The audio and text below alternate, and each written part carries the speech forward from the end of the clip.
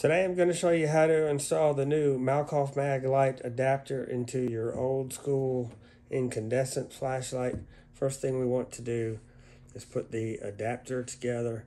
Take any M-series drop-in, install it in there, then screw this assembly together.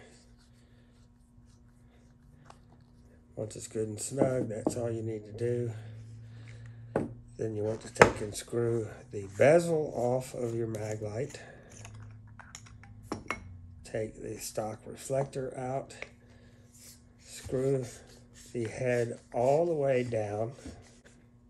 Then remove the incandescent bulb and collet. Take the new Maglite adapter, which is threaded, to screw into where the collet was. Screw that until it stops. Screw the head back up until it just covers the O-ring. This should sit down flush with the top of the light.